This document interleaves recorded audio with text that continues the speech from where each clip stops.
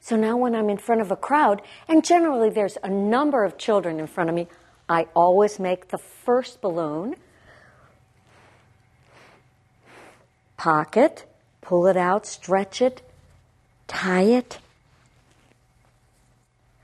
look at it, hand it to the first child, second one, make another balloon.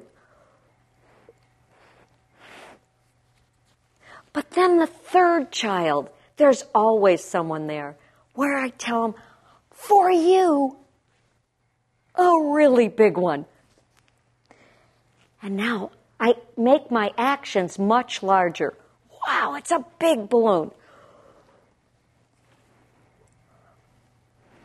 I stop for a minute showing him it's going to be really big.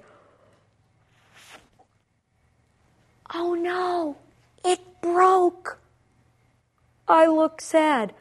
I take his hand and I put the broken balloon in the hand and I fold his hand.